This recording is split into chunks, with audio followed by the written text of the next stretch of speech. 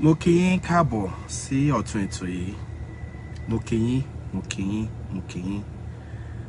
kí yín ní tológun. Mo kí yín ní ti alágbádá. Mo kí yín. Ìbéèrè ti pọ̀ jù lórí iṣẹ́ wa, ìlànà wa, offices wa. Nítorí mo sọ fún Comrade Alonge Olusuyi Alonge tó jẹ́ National Coordinator wa Nigeria. Àti àwọn tó jọ wà ní media bá mi àwọn offices wa, àwọn radio programs tí a ti máa ń ṣe radio program ní Nigeria ẹ bá kó ní àkójọpọ̀. Àwọn náà wá tún wá bá fi díẹ̀ sí, wọ́n bá wa kí Ọlọ́run, wọ́n bá welcome mi bóyá kẹ́ gbóhùn wọn náà mú bọ̀. Ètò tí ẹ ń gbọ́ ni láti ọ̀dọ̀ àjọ Paralag International.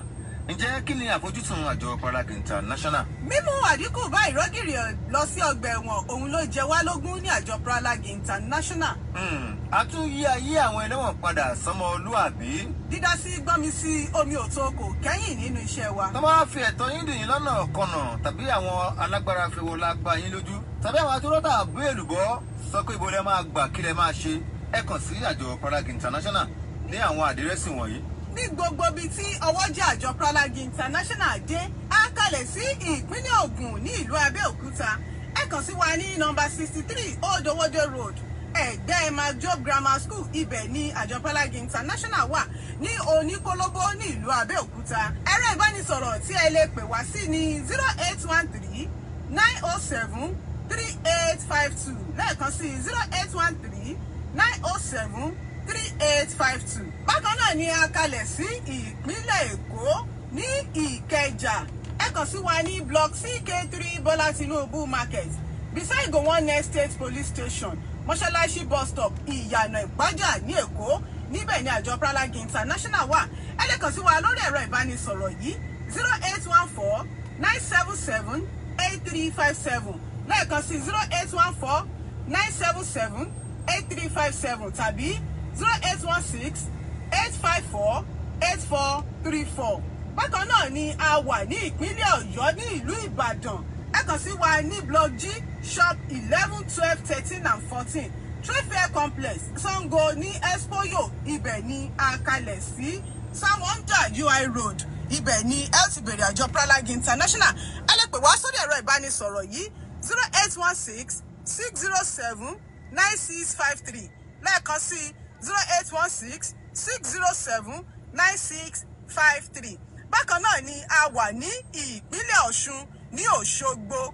Ẹ kàn sí wa ní Favored Emmanuel Plaza beside Emmanuel Hospital, Zone 4, Òṣogbo ní Ọ̀ṣun State. Ẹ kàn sí wa níbẹ̀ lórí ẹ̀rọ ìbánisọ̀rọ̀ yìí 0810 356 0402. Lẹ́ẹ̀kan sí 0810 356 0402. Bákan náà ni a wà ní ìpínlẹ̀ Ondo. Ẹ kàn sí wa níbẹ̀ ní Trade Fair Complex Ìgbátòrò Road opposite the Dome Alágbàká ní Àkúrẹ́. Ibẹ̀ lẹ ti lè kàn sí àjọ Paralag International lórí ẹ̀rọ ìbánisọ̀rọ̀ yìí 0814 830 8373. Lẹ́ẹ̀kan sí 0814 830 8373.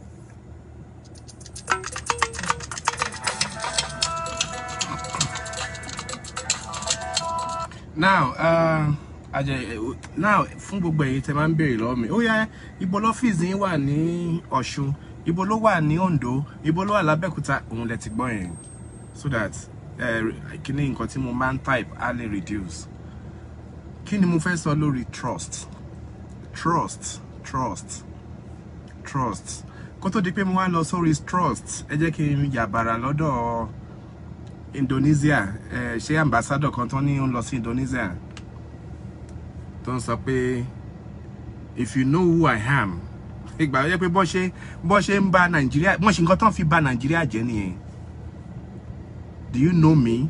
If I show you, I invite magba sholorun any pralegiant about sorun ko ba yen see any security personnel. Ma make sure pé mo gba sholorun ma make sure pé mo lé kúrò lẹ́nu iṣẹ́. Show o mo nǹkan tí mo jẹ́, I'm a human right. And tó bá sọ bẹ́ẹ̀ kò sí nínú Pralag International. Mo dẹ̀ fẹ́ fi àsìkò yìí sọ fún gbogbo ẹ̀yin tí níta nígboro anywhere tẹ́ bá rí èèyàn kan tó bá ní I'm a Pralag member ma dí pẹ̀lú ẹ̀ ma ṣe báyìí fún ẹ jọ̀ọ́ tó lọ lọ́yẹ̀ ṣàbá mi send message irú orúkọ ẹni bẹ́ẹ̀ tẹ́ bá mọ̀ dáadáa orúkọ ẹ bá mi send ẹ sí orí nọ́mbà mi. Ẹ lè contact comrade Alonge Olusiyo Alonge. Okay, send ẹ sórí tèmi náà +1 862 367 4024. Mo ṣe bà Nàìjíríà jẹ́ nìyẹn. Ìgbà tó jẹ́ pé àwọn tó fi sórí títì náà gbà jẹ́ pé owó náà ni wọ́n wá wọn ní interest of the country as some of them or majority of them. Apology to some of them that are so very dedicated to their work. Mo lọ sí Ìbàdàn jọ́ kan. Àwọn ọlọ́pàá dé wà lójú ọ̀nà. Mo kàn rí mọ́tò ọba, mi ò mọ ọba tó jẹ́. Boss ni kì í ṣe ọba gangan. Ó kàn jẹ́ bóyá boss ní àtàwọn olóyè kan wà ńbẹ̀, wọ́n bóyá wọ́n rán wọn iṣẹ́. Wọ́n wá gbé ọ̀pá ọba. Ó wà ní mọ́tò, mi ò mọ̀ pé ó wà ní mọ́tò. Mo kàn rí mọ́tò yẹn tó kọjá lẹ́gbẹ̀ẹ́ mi. Mo ṣe àwa tí wá approach police station police roadblock. Ká tó sún mọ́ bẹ́ẹ̀ báyìí. Wọ́n ti yọ àwọn yẹn dẹ̀ ń dá mọ́tò dúró. Wọ́n ti yọ ọ̀pá yẹn ní síta nìyẹn. Ni ó dà ipò bá wà ńbẹ̀ nìyẹn náà bá tún yọ ìrùkẹ̀rẹ̀ ló bá tún ṣe báyìí. Wọ́n ní máa lọ. Ìgbà tí mo sún mọ́ bẹ́ẹ̀ mo pè wọ́n mo ní ọlọ́pàá. Ṣé wọ́n pé nǹkan tẹ́ ṣe yẹn kò dá tó. Wọ́n ní kí ló dé? Mo ní ọba ń lọ. What if kó jẹ́ pé orí èèyàn ni wọ́n gbé sínú mọ́tò tí wọ́n fẹ́ kẹ́ bèrè? Okay, a ti rí pé ọba nìyí. Bó ẹ jẹ́ ká ṣiṣẹ́ tọ̀dọ̀ wa. Iṣẹ́ tọ̀dọ̀ wa ẹ jẹ́ ká wá ṣe. Kí ló wà ní bùtì? Ṣé kò sí? All right. Yes sir. Ó dàbọ̀ sir. Ìyẹn ò ní pé disrespect wọn. But do the needful. A ti rí ọba nínú history. Tó ń jí ọmọ gbé tó ń ní àwọn fẹ́ fi extend the elongate life wọn. A ti rí politics. Insane. Election is coming up. Máa rí àwọn ọmọ tó máa jí gbé tó máa ṣe gbẹ tó iṣẹ́ burúkú pọ̀ lọ́wọ́ àwọn nǹkan tó ń pè ní politician àtàwọn tí wọ́n ń pè ní BAP, all these people. Mo ṣe sọ yẹn tán mo wá tẹsẹ̀ mọ́rìn mo drive gan mo sáré títí a fi wọ Ìbàdàn bí wí àwọn people ṣe ń ṣe nìyẹn. Tó máa ti dé di mọ́tò báyìí wọ́n á ti yọ ọ̀pá yẹn wọ́n á ti yọ kẹ̀rẹ̀ báyìí. Ìyẹn náà ní máa lọ tó bá jẹ́ pé nǹkan òfin náà kò sínú mọ́tò nǹkan. Ẹ dẹ̀ rí mi èwo ló easy jù nínú kó dé ọ̀dọ̀ ọlọ́pàá kọ́lọ́pàá ní do you have anything in the boot? Declare it. Nigeria táwa ó ti di irú nǹkan báyẹn. Crime ti pọ̀ jù. Which one is now easier?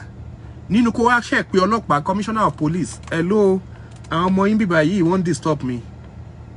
Ìyẹn náà ní àyínúgbé phone fún. Yes sir. Okay, go. What if ó kó nǹkan sínú mọ́tò, ó gbé orí èèyàn sínú mọ́tò, ó gbé èèyàn sínú mọ́tò, ó ti pa èèyàn sínú mọ́tò. Èyí tó dẹ̀ jókòó sínú ọ́fíìsì náà, ìyẹn náà jókòó sí ọ́fíìsì. Nítorí pé wọ́n ti ń rí àwọn ọlọ́pàá wọ́n ti di politicians. Ṣèbóhùn náà ni Abba Kyari náà ń ṣe. Gbogbo àwọn VIPs, gbogbo àwọn tó di pé wọ́n lówó díẹ̀ ní Nàìjíríà, àwọn yẹn ló máa ń romance títí ó fi lọ romance ilé tó. Ṣé bọ́lọ̀ tẹ̀ ṣe tí kì í ṣe pé ó ti pa suspect ẹni tó kú lóhùn kọ́ lọ mú? Because they have the power to do that. They've been doing it. Wọ́n pa wọ́n and lágbájá mo ti bẹ́ẹ̀ pa tó wáyé pé ìyẹn ló ṣẹlẹ̀ nísìnyí nǹkan. Ìyẹn ni kẹ́ máa ronú yín dáadáa. Eléyìí tó jẹ́ ní ambassador, èwo ló easy jù? You went to another person's another person's country. You disregard their immigration policy. You disregard their law. You disregard anything. But disregard Nigeria. Let us see your ID. That is all they ask from you. Let us see your ID. It will easy you. And only ID lower. Ambassador near diplomatic passport low. It will easy you. Ninu ye. What the hooligans already. You don't know, a moment you have a diplomatic passport, you have become an image of a country called Nigeria. Oh, I love those guys. One embarrassing, one rubbishing. To the extent people it cannot be done. Or I recall like about Nigeria. Oh, what's anyone okay, respect is reciprocal. Respect them. But they pay respect to uniform personnel to Nigeria. I don't know buying cannot take the umbrella. Sorry. I don't know buy a weighing bag. Losoja. Beshin low only low but let you have fair respect. You think you can do that in another person's country? It's not possible. Oh my God, if I sit down and say, okay, what will I want to change in that country? Auto 1 million. Yorùbá náà ló sọ̀rọ̀. Wọ́n sọ wípé ọgbọ́n èṣì wèrè sìn ni, wèrè sìn. Wèrè bàbá ńlá wèrè sìn ni. Gbogbo nǹkan tẹ́ wá tí ń ṣe láti 1660, 1960. Ṣùgbọ́n náà lẹ ṣì ń gbé gẹ́gẹ́ ń sìn. Báwo ni country ṣe wá fẹ́ move forward? There are things you're supposed to have changed in the runnings, overhauling their system. Our system kan tó yẹ kẹ́ overhaul. Ìgbà wo ni terrorist ò ní wọ gbogbo yàrá yín come and embarrass you? And you still want to go to another country and mess their own system up? It's not possible. Wọ́n tell you that. Nǹkan tó máa ń ṣẹlẹ̀ sí ordinary Nigerians outside. Òun ló ti rí free. Ó tẹ̀ dábò tẹ̀ ṣe do I put Adam Sarah and say, tell me by now, only she and your no, what's that's not it. Indonesia country. Oh no, Indonesia is a very, very good country. They treated me well. So Indonesia, thank you for your security personnel. Thank you. If I can initiate a court case against him for abusing one of your officers, don't jack you want to own criminal, but the criminal and blank be for no support. So enough of that. Okay. So, but nínú gbogbo àwọn nǹkan tó ń ba orúkọ wa jẹ́ ní other country, ìyẹn náà tó ti wọnú system, ó ti wà nínú kíni. Oh, so go back to my topic today. Nǹkan tí mo fẹ́ sọ lẹ́ni yàtọ̀. Níjẹta, I appreciate one of our international members. Wọ́n gbé nǹkan sórí group wọn. Ó wá jẹ́ interview níbi tí àwọn kan ti sọ pé brother mi gangan ìgbà tí mò ń travel ló ní bá mi gbé báàgì fún àbúrò wa kan tó wà ní abroad. Kò mọ̀ pé nínú kinní yẹn wọ́n ti fi cocaine, wọ́n ti fi gbogbo ẹ̀ sí. At the end of the day, ìyẹn ó lọ how many years in prison yọ̀hún. Ẹlòmíràn tún kọ̀ ó ní wọ́n ṣe bẹ́ẹ̀ fóun náà bọ̀ òun check. Ọlọ́run ló rí yọ̀hún. Oh, bá lọ how many several years in prison ní abroad. Tó bá tẹ̀ jẹ́ pé ó lọ sí prison Ìbàdàn tí kì í ṣe pé wọ́n yẹgi fún ẹ, because definitely they will say some countries death sentence ní kíyàn gbé drug. Ìyẹn ni mo á ní okay, you give me a topic. Gbogbo nǹkan tẹ́ bá sọ fún mi ni mo máa fi mú topic jáde. Ni mo ṣe sọ pé trust. Sir, ma, anytime woo me, if you trust, ẹ̀yin fúnra ara yín, òun lè sentence ara yín to death. Whatever things you you face in your life, ẹ̀yin fúnra ara yín lẹ fi ọwọ́ ara yín fà. To me, I would say I don't trust. I test, I don't trust. Níbi tó dé gan tó jẹ́ pé èmi fúnra mi, I don't trust myself. I don't have to trust myself. And in fact, anywhere I get to, in my mind, I'll place it like this. Any you kò ní trust me. Èmi ni máa wá ṣe kíni, ni máa wá show ara mi fún ẹni pé I can be trusted. Ní everywhere tí mo bá dé, everywhere in the world, mo máa hen trust me. Mo máa hen ẹ. Mo máa mi ò mọ̀ bí ṣe máa sọ Yorùbá ẹ̀. Mo bí ẹni pé kéèyàn fẹ́ gba kíni ni bí èèyàn fẹ́ gba award, máa ṣe nǹkan kan pé no, ẹni yìí normally kò trust. Mo lọ sí London níjọ́ o. Mo lọ sí London, mi ò mọ̀ anybody. Mo dẹ̀ bẹ̀rẹ̀ sí pé ẹ jọ̀ọ́ ṣé ní London, mo fẹ́ lọ sí 3 weeks ní UK. Eventually, wọ́n dẹ̀ bá mi get èèyàn kan, and these are total stranger to me, but wọ́n mọ ẹni tí ẹni tèmi mọ̀ tí mo sọ fún, ẹni yẹn náà wá ló mọ àwọn family yẹn. Wọ́n dẹ̀ ní ọmọbìnrin méjì lọ́dọ̀. My mindset is this. Ìgbà tó ń sọ fún mi pé bí family ìyàwó, ọkọ àtàwọn ọmọ méjì, ẹ̀kan under age, èkejì náà under age, but ó ti di pé ó ti ń bàlágà. Mo ní now, Akínwùmí Ọláyẹmí, ó ń lọ sí family tí o mọ̀. These people will look at you as a rapist. These people will look at you as somebody that want to have sexual relationship with their wife. These people will look at you as somebody that ti dọ́dọ̀ by gbogbo life wọn pátá ló máa sọ fún gbogbo ayé. These people will look at you as somebody gbogbo àwọn kíní yẹn pátá wọ́n á fi sọ́wọ́ sí mi. Mo ní I am a total stranger to them.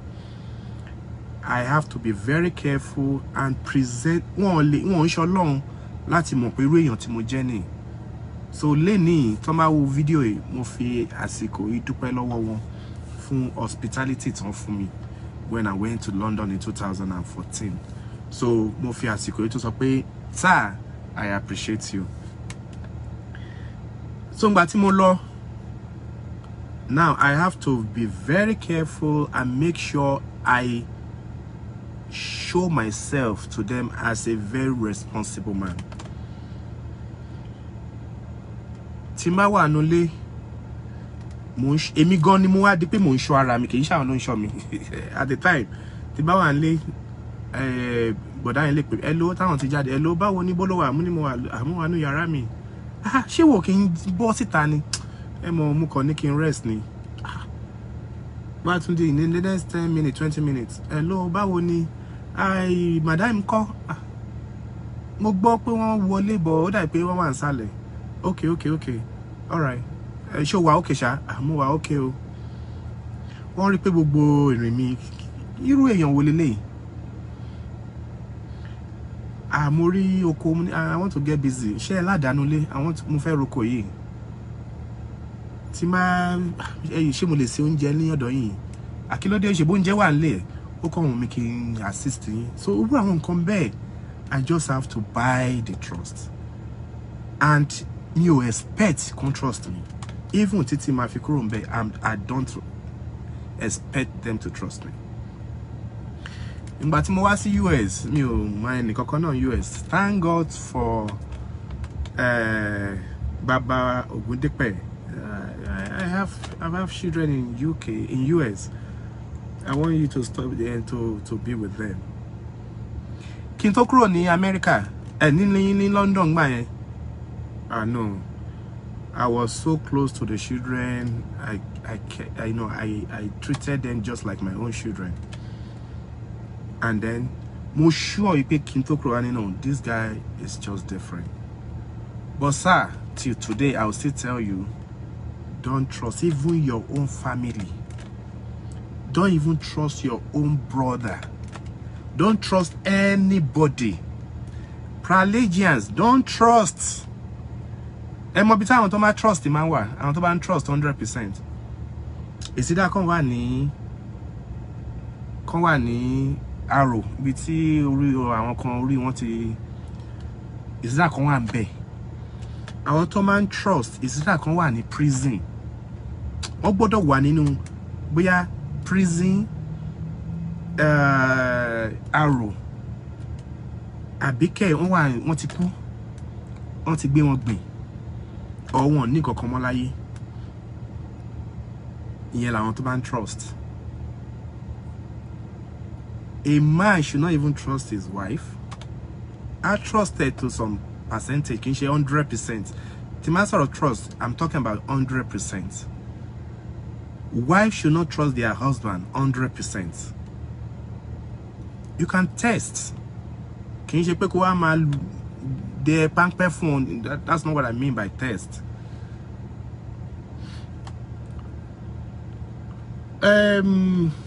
Àwọn tó máa ń trust lé o. Mo fẹ́ ṣe kó wá bá mi ṣe kíní, kó wá bá mi ṣe kíní kọ́bọ̀dì ilé, fáànì yìí ò ṣiṣẹ́ mọ́, mo dẹ̀ ń jáde o. Ẹ̀yin ọmọ, just be careful, ó ti yé yín. Máa pe electrician kó wá fix ẹnu ilé, and you left your daughters, you left your children at home. Gbogbo ìkíní ilẹ̀kùn ẹ ló ṣílẹ̀ yìí. Ó wá jáde tó wá pe electrician, jọ̀ọ́ lọ bá mi fix fine. And this is a person tí o mọ background ẹ̀, o mọ anything. Kó bá tẹ̀ mọ̀ ńkọ́, wá ní kó lọlé. Ìtókù stories. Mo ti rí ẹnìkan lẹ́kọ̀ọ́, ìgbà tó jẹ́ pé òun náà, ìgbà tó máa marry, òun àti ìyàwó ẹ̀, mi ò mọ nǹkan tó lè ṣe. Anything can happen. Ìyàwó èèyàn lè kú, ìyàwó lè travel, ọkọ ló wà pẹ̀lú àwọn ọmọ. Wà á lọ síbi iṣẹ́, wà á máa fi àwọn ọmọ ẹ méjì, ọmọ ọdún méje àti ọmọ ọdún mẹ́sàn-án, wà á máa filẹ̀ fún àwọn colleagues ẹ̀tẹ́jọ́ ń ṣiṣẹ́ nínú the same compound. Ìgbà tí àbúrò sọ wípé inú ń rùn òun, ìgbà yẹn ló tọ́ mọ̀ ní wàhálà. Inú ń rùn mí, inú ń rùn mí, inú ń rùn ẹ. Kí ló ń ṣe ọmọ ẹ̀ tí inú ń rùn? Wọ́n mú lọ sí hospital. Kí ló ní? Ó ní sexual transmitted disease, ọmọ ọdún mẹ́sàn-án. Ìgbà táwọn máa check more,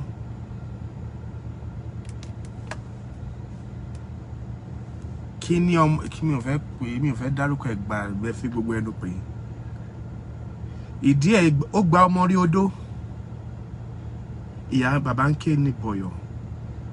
Àbúrò ẹ̀ ọmọ ọdún méje, àwọn náà sì ní àbúrò ẹ̀ jẹ́ ká wò. Ìgbà tó máa rí yẹn náà, ìdí ẹ̀ ti fẹ́ bí. Kí ló ṣe lè fún yín? Uncle lágbájá, uncle pẹ̀mẹ̀dù. Tó ń pera wọn ní my brother nínú ilé. Àìmọye ẹ̀gbọ́n tó ń bá àbúrò ẹ̀ sùn. Àìmọye àbúrò mọ́mì tó ń bá àwọn ọmọ àǹtí ẹ̀ sùn. Cases yẹn pọ̀ lọ, àìmọye bàbá gan tó ń bá ọmọ ẹ̀ sùn. So who do you now trust? Why do you have to trust? Ẹ̀yin fúnra ara yín lẹ ti máa gazette ara yín. Trust. Pelagians, human right tó bá trust á ṣiṣẹ́. Ẹ jẹ́ n sọ story yẹn fún yín. Mi ò ní time lénìí. Ọ̀rọ̀ pọ̀. Ṣé rí àwọn topic tí mo mú wá fún yín tí bá ní kí n elaborate, kí n go deeper. Kò ní gbà 5 hours ò nígbà mi kí n fi ṣàlàyé fún yín. Mo bá wà ní office, a ṣe bẹ̀rẹ̀, in fact, at a time, ìbá ti stop pé mo ń ṣe nǹkan tó ń pè ní human rights. A woman came to my office. Pẹ̀lú òǹkẹ́ báyìí ni mo wo woman yẹn. Ẹ sọ pé no, ìyá Jésù gan lélẹ̀. Kò lo earring, kò lo anything. Ó wọlé. Ẹ ló ṣàṣẹ́yìn ní Kọ́mírà Kíwùmí Ọláyẹmí ni. Brother báyìí ló ní kí n wá sọ́dọ̀ yín. Mo ní okay, sit down. Ẹ jọ̀ọ́ ẹ ṣàánú mi. Ẹ jọ̀ọ́ ẹ ṣàánú mi, mo trust èèyàn ní o. Mo ní kí ló ṣẹlẹ̀. Ó ní NEPA òun ló máa wà. Opó ni mí o, ọmọ méjì ló wà lọ́wọ́ mi tí mò ń forí rọ́ o. Mo ní ìyá, mo ti rò pé this is a real Christian. This is absolute, in fact, Christian gidi lélẹ̀. Ẹ ṣàánú mi, ẹ ràn mí lọ́wọ́. Mo ní kí ló ṣẹlẹ̀? Ó ní 60,000. Owó tó yẹ kí n fi sanwó school àwọn ọmọ mi ìgbà tó ní wọ́n fẹ́ wá jáná nílé. Lẹ NEPA yẹn dẹ̀ wá mú dẹ̀ kó 60,000 naira ni mo kó fún un báyìí pé gbà. Mi ò fẹ́ jẹ gbèsè mọ́, mo fẹ́ clear gbogbo gbèsè tó wà lọ́rùn mi. Ó ní òun dẹ̀ kó fún un. Mo ní ṣó kọ̀wé fún yín pé òun gba 60,000 lọ́wọ́ yín. Nǹkan tó ń pa mí gbé gan nìyẹn. Mo ní kí ló wá ṣẹlẹ̀? Ó gba 60,000 lọ́wọ́ mi.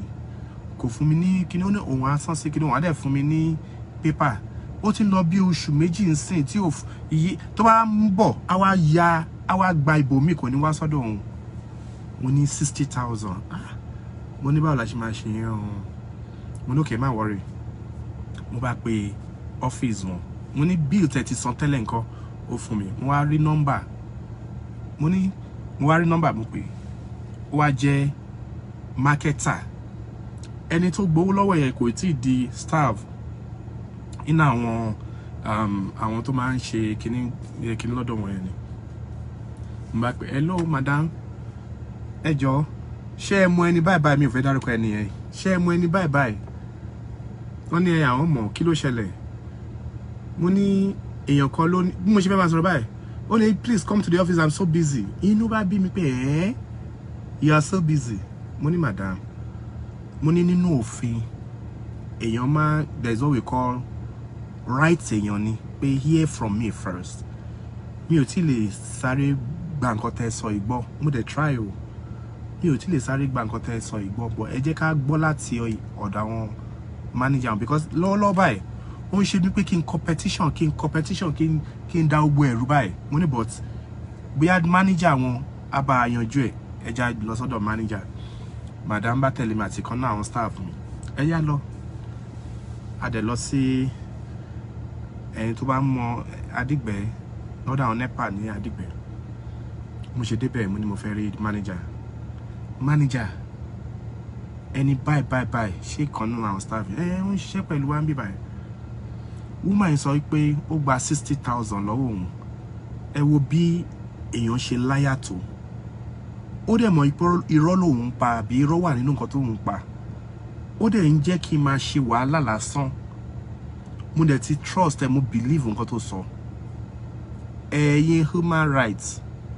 Ìgbà míì ó máa ń ṣe mí láàánú nígbà tí mo bá rí human rights tó ti di sẹ̀mí ọmọọ̀ta thugs. Wọ́n náà wọ́n ń jà fún yàn. Wọ́n absolute thugs lè máa pé ṣé human rights tá à ń sọ pé à ń ṣe náà lẹ́ni náà ń ṣe báyìí. Please learn.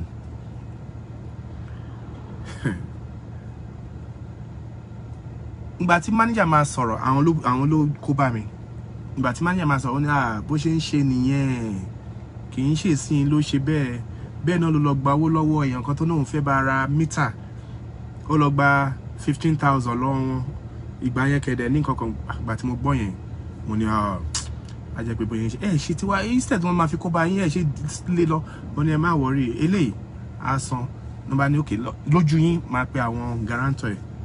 Ó ní staff wa náà ní guarantor ẹ̀ ló bá pe ìyẹn. Hello, mo fẹ́ rí ẹ lọ́fíìsì. Ṣó ti gbọ́ nǹkan tí wọ́n náà àbúrò ẹ ṣe o. Wá máa bọ̀ wá gbọ́ nǹkan tí wọ́n náà àbúrò ẹ ṣe. Náà ní comrade, ẹ jọ̀ọ́ ẹ fún wa di ọ̀sẹ̀ tó ń bọ̀, gbogbo ẹ̀ á yanjú. Àmúnókè mo ti gbọ́ ẹ ṣe. Àbá kúrò ń bẹ̀.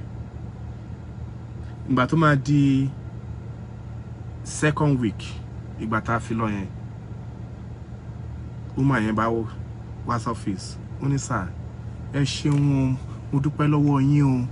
So ó ti san 26,000 nínú 60,000, ó kù 34,000. No, ó san 34,000 nínú owó yẹn, ó kù 26,000. Mo ní 34,000. Ó ní yàtọ̀ sí yẹn wọ́n tó ti increase bill mi. Inú wa bí mi. Inú ìtẹ̀ tí wà bí mi gbà ìmọ̀ ní 34,000 nínú 60,000. How come? Mo ṣe pé manager nìyẹn. Manager ló wá ń sọ fún mi pé later pé fóònù òun ti fọ́ lójú. because ó gba nọ́mbà mi, ó store nọ́mbà mi lọ́jọ́ yẹn. Mo ṣe pé hello manager, ìyẹn ní ta ló ń sọ̀rọ̀. Mo ní sọ ẹ̀ mọ nọ́mbà mi wọ́n ń sìn. Èmi comrade, hello ta ló ń sọ̀rọ̀. Ẹ wò ẹ wá sọ́fíìsì jàre. Inú bá bí mi pé madam ẹ má worry. Mo bá fa laptop jáde sára sí sọ́dọ̀. Mo bá competition against wọn. Ibi tí mo competition yẹn dé. Ibi tí mo kọ́ dé ogun. Mo bá Ìbàdàn tó jẹ́ kíní wọn, tó jẹ́ kọta wọn ni mo kọ́kọ́ fi sí pẹ̀lú gbogbo àwọn tó yẹ bá ṣe máa ń kọ́ nígbà tí a bá fẹ́ ṣiṣẹ́. Mo ní madam ẹ já fún wọn ní 3 days. Tí wọ́n bá tún wá ṣe 3 days, ó tún níbi tá máa tún ti wọ̀ ẹ máa lọ ti yín. Mo kọ́ níbi ọwọ́ aago 9 ní àárọ̀. Ìgbà tó máa di around 4 ní ọ̀sán, wọ́n pè mí ní ọ́fíìsì láti Ìbàdàn. Hello sir, is this Pralag International? Mo ní yes sir. Ẹni wọ́n gba bye mo ní bẹ́ẹ̀ ni. You saw me, please. We've minutes this your letter to Adigbe. Marketer táwa mọ̀ gangan tó jẹ́ pé òun ló ní iṣẹ́ yẹn. Give us another 2 hours. The remaining balance will be paid. Thank you. We are so very sorry. We are not like this. On Babebe, money cause the problem as long as the balance is paid. In Batoma pay another 2 hours. 1 cent needs to mail me. Copy ye owo 26,000 to ku. Mo she send any copy. Inu mi dun. I was so happy. Mo pe madam. To di aro la ke wa check me. But to di aro jo kejì. Woman yen wa. Mo ní congratulations. The balance has been paid, so you are free. Tó bá lọ. Ó lọ tán, inú mi ò dùn. Anytime ma ti rántí case mama mo ní ìdálẹ́bi pé you didn't do it right. Mo wá pé why is kí ni reason mo ṣe ní ìdálẹ́bi inú ọkàn mi. Tí mo bá délé, tí ma rántí inú mi á bàjẹ́ mo na ṣé bóyá kí inú mi máa dùn ni, why tí inú mi ń bàjẹ́. Ọkàn mi sọ pé you did all this without hearing from the horse's mouth. Ẹni tí wọ́n sọ yìí mi ò fẹ́ dárúkọ ẹni because ẹni tí wọ́n sọ yìí rí one on one kò béèrè side of his own story. Wọ́n ní ló sọ, and this is not you. This is not what you're supposed to do. Ọkàn mi tún wá bàjẹ́. Okay, Ọlọ́run ràn mí lọ́wọ́. I want to know this guy. Ní àárọ̀ ọjọ́ kan Saturday kò ju bí ọ̀sẹ̀ kan náà yẹn lọ. Wọ́n wá ń ṣe ìgbà yẹn náà fẹ́ ṣe election kan wá fún wa ní time pé ká lọ gba voters card. Time yẹn mo wá rí àwọn NEPA officials tí gbogbo wọn wá sí àdúgbò wa. Mo ṣe bọ́ta ni NEPA ti wá good. Ẹ mọ̀ kí mind èèyàn máa direct èèyàn. Wọ́n kàn pé èwo ni kí lọ bá inú ilé. Wọ́n kàn ní jẹ́ lọ bá ilé, ó dà pé ilé ló lead wọn wá. Mo ṣe lọ bá nìyẹn. Mo ní ẹjọ́ ṣé ẹ mọ̀ mo ń béèrè NEPA official kan ni. Ó ní kí lórúkọ ẹ̀. Mo ní kí ló bẹ̀rẹ̀ orúkọ ẹ̀ nìyẹn. Mo ti sọ lórí rédíò dáadáa but nítorí pé social media ló wà, I don't want anything to happen because òun náà ó ṣe nǹkan kékeré kan tí ó dá. Mo ní mo ń béèrè Mr. Ẹja sọ pé K. Mo ń béèrè Mr. K. Ó náà wọ́n ní K. Mo ní Ọlọ́run ṣeun. Mo ní ẹ̀yin ni, ó ní ẹ̀. Ẹ rántí case bye tí woman kan accuse yín pé ẹ gba 60,000. Ó ní mi ò mọ̀ yín o, bọ̀ máa sọ. Ó ní kíní yẹn ń pa òun lẹ́kún. Òun dẹ̀ wò pé ìwọ Ọlọ́run tó bá yẹ pé òun ti ṣe ibi lágbà tóun ti dé inú ọ́fíìsì yìí, tóun ti lo ipò òun tóun ti fi ṣe ibi fẹ́yàn, kí Ọlọ́run kó fìyà jẹun. Ó ní but gbogbo nǹkan tóun ever ṣe òun fi ń ràn yàn lọ́wọ́ ni. Ó ní tóun bá òun kì í gé iná oníná láì jẹ́ pé bóyá òun wò dáadáa. òun dẹ̀ máa ń fún wọn ní grace láti sanwó. Time yẹn náà fẹ́ ta tó ń ta NEPA tí wọ́n sanwó àwọn official tí wọ́n retain àwọn kan tí wọ́n time yẹn gangan ni mo sọ yìí. Ó ní sir, this is 7 years tóun ti ń ṣe àwọn tí kì í ṣe àwọn náà máa ń pè ní tó máa ń bá wọn ṣiṣẹ́ like without being a staff, bí àwọn tó máa ń pè bí agency mi máa bẹ́ẹ̀ ṣe máa ń pè wọ́n. Ó ní òun ò ń ṣe staff NEPA o. Ó ní ẹ̀gbọ́n òun ló mú òun débẹ̀ kóun tó ń bá wọn ṣiṣẹ́ under marketer ní ibi báyìí lòun wà. Ó ní sir, àsìkò tí wọ́n tẹ NEPA yìí, àsìkò inú wọn ṣẹ̀ṣẹ̀ wá send orúkọ àwọn lọ sí headquarter kí wọ́n lè fi permanent òun. Ó ní this is the time. Ó ní bí kan tóun ṣe tóun lọ sí school, òun dá ránra òun lọ sí school ni. Ó ní ìsìn òun ṣẹ̀ wá ní hope pé òun fẹ́ di staff, òun lè wá ṣẹlẹ̀. Ó ní this is what happened. Woman yẹn approach òun, ó ní ẹjọ́ opolo òun, ó ní ó sọ̀rọ̀ compassionately, mo ní exactly. Ó ní ìsìn gbèsè yẹn ti pọ̀ lórí òun, kí lòun lè ṣe tóun lè fi reduce ẹ̀. Ó dẹ̀ well òun náwọn èèyàn, ó ní òun ò ṣe rí. Ó ní bó ṣe sọ̀rọ̀ compassionately, ó ní kì í ṣe ọ́fíìsì òun dẹ̀ pé pẹ̀lú bẹ́ẹ̀ ni jẹ́ kí n ràn án lọ́wọ́.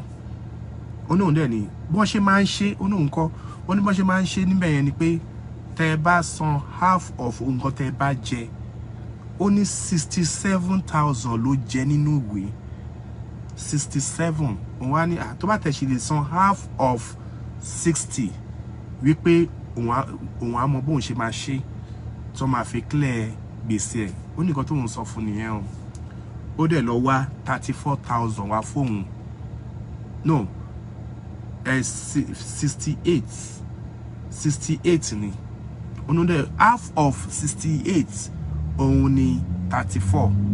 Ó ní dẹ̀ kó 34,000 fóun. Ó ní gbogbo ìgbà tóun ti wá ń ṣe bí over 2 months yẹn lòun ti try. Ó ní 34,000 tó fóun, iye tó kún òun gangan nínú ẹ̀ is just 4,000 naira. Òun fún ẹni tó wà ní the computer bóyá 15 lòun fún, manager òun kíni gangan lòun fún pé kí wọ́n bá assist, ó ní bí 4,000 wà lọ́wọ́ òun. Ó nígbà tí everyday lòun sọ tí wọ́n ṣe, everyday lòun ṣe tó wọ́n ṣe, òun dẹ̀ fẹ́ lọ serve. Wọ́n wá pé òun gbọ́dọ̀ fi kíní ilẹ̀ kóun lọ fi serve. Òun wá lọ wá 34,000 ní àárọ̀ ọjọ́ tí àwọn people yẹn ṣẹ́yìn ni. Mo ní èmi am comrade Pralejana Akinwumi Ọláyẹmí. Èmi àti Uma yẹn la wá sí ọ́fíìsì tí mo wá complain. Mo fẹ́ béèrè your own side of the story kó tó di pé mo gbégbèsè. Ó ní àárọ̀ ọjọ́ yẹn lòun lọ serve. Lòun wá lọ san 34,000 tó kó fóun, lòun lọ san sínú inú kíni. Ó ní casual staff, thank you Mr. Comrade Brown, casual staff. Ó ní òun fẹ́ lọ serve. Òun wá wò pé tóun bá lọ báyẹn kó má di wàhálà fóun, lòun ṣe sanwó yẹn. Ó ní àárọ̀ lòun sanwó yẹn 34,000. Ó ní around 2 lẹ́dà pé ni wọ́n pè mí, time tẹ́ wá wọ́n pè mí pé àwọn báyìí wà ní kíní. Ó ní so kì í ṣe pé òun ṣe sanwó yẹn, receipt ẹ̀ ló kọ̀ rí 34,000 tó fóun lòun san sínú kíní yẹn. Irọ́ ni woman yẹn pa fún yín o. Mo ní oh my god, nǹkan tí mò ń sá fún lélẹ̀. Mo ní kó má worry, I will collect that money. Ó ní kì í ṣe yẹn sá. Ó ní marketer yẹn ló ń dùn òun fún pé ó sì ń kéde sí pé látìgbà tóun ti bẹ̀rẹ̀ iṣẹ́ òun ò ní query. Ó ní láti headquarter wọ́n ti query òun. Ó ní so wọn ò mọ̀ òun ní headquarter, so kò sí problem pẹ̀lú òun. Ó ní the only problem tó wà pẹ̀lú òun ni pé wọ́n ti send orúkọ òun lọ kán lè permanent console òun di staff. Ó ní the only thing tó máa mẹ́rin pé wọ́n kàn lè yọ òun kúrò kóun má di staff. Ìkejì, láti ọ́fíìsì àwọn ní bíbá yẹn wọ́n ti ní kóun lọ wá another guarantor yẹn gbọ́ nǹkan tí mo ṣe, tí mo sọ àti gbogbo petition tí mo ṣe, ó ti withdraw. Wọ́n dẹ̀ ní kóun lọ wá another guarantor wá. Mo ní sọ nǹkan báyìí ni mo fà. Pralegians, don't just believe anybody that tell you stories. Please, any other human rights. Nínú òfin ó wà ńbẹ̀ pé hear from the other side. Nínú Bíbélì ó ní gbọ́ ti ẹnìkejì. Nínú Quran ó wà ńbẹ̀.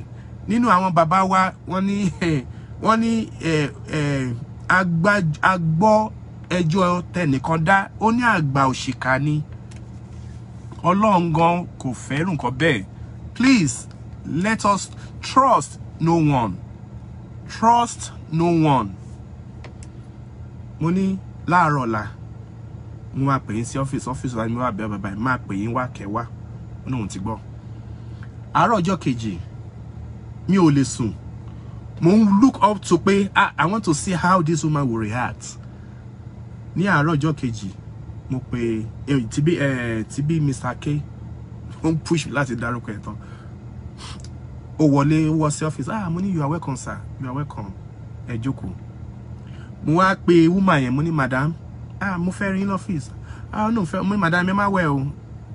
Mo fẹ́ rí in the next 5 minutes. Ó ní òun ti gbọ́.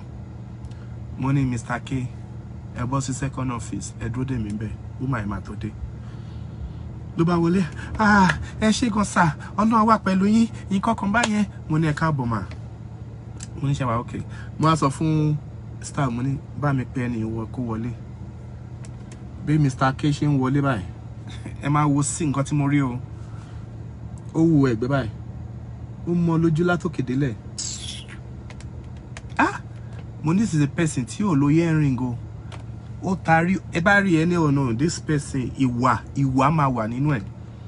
Ló wo látòkè délẹ̀ báyìí mo rí yẹn number 1. Mo ní madam èló lẹ fún máa yìí. Madam no mi ò fẹ́ story. Èló lẹ fún máa yìí. Kí ló máa ṣe ọkọ̀ yìí báyìí. Ṣé mo sọ pé máa fìyà jẹ?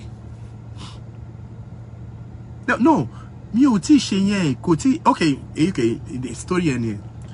Ṣé mo ní máa fìyà jẹ? Mo ní àfìyà jẹ. Ṣé wàá fìyà jẹ ni? Ṣé bí ẹ parọ́ mọ́ ni? Mo ní láti sin lọ. Mo ní kí ló dé ẹni ẹ wá fìyà jẹ bọ́ ẹ parọ́ fún mi ẹ ṣe sòótọ́ fún mi. Ó ní mo ní ṣe mọ̀ pé Ọlọ́run máa dájọ́ fún yín. Ó ní in fact mo ṣe dé látorí òkè láàárọ̀ yìí. Mo ní ẹ fi hàn sínú òde ẹni ẹ lọ sórí òkè. Irú Christian wo lẹ́yìn? Kí ni wọ́n fi kọ́ yín ní church yín? Ẹ dèyàn mọ́lẹ̀ ẹ parọ́ mọ́yàn. Ẹ gbóúnjẹ lọ́wọ́ ẹ̀, ẹ gbóúnjẹ lọ́wọ́ àwọn family ẹ̀. Ẹ sọ pé ẹ lọ sórí òkè. Irú orí òkè wèrè wo lẹ lọ? Mo ní madam ẹ máa lọ. Ẹ máa lọ, ẹ má worry. Nǹkan tí mo fẹ́ mọ̀ mo ti mọ̀ ẹ máa lọ. Ẹ má bínú. Before kó tó ṣe yẹn Mr. K dọ̀bálẹ̀ gẹ́gẹ́ bí ó dọ̀bálẹ̀ gbogbo ayé ẹ̀ kanlẹ̀ ló di woman yẹn lẹ́sẹ̀ mú báyìí. Ó já dànù pé kó kúrò kó lọ bẹ orí ayé rẹ̀ kó mo níyàn rẹ̀ ó dẹ̀ ń sọ̀rọ̀ dé lọ́jọ́ yẹn ń ké báyìí ní pé ẹjọ́ ẹ ṣàánú mi. Mo ní mo ní madam ẹ máa lọ. Mo ní Mr. K tí mo ní kẹ́ lọ wá guarantor mi. Tẹ́bà ti wá ní social time wọ́n máa lé yín kúrò lẹ́nu iṣẹ́. Mo ní ẹja lọ máa dúró as a guarantor fún yín.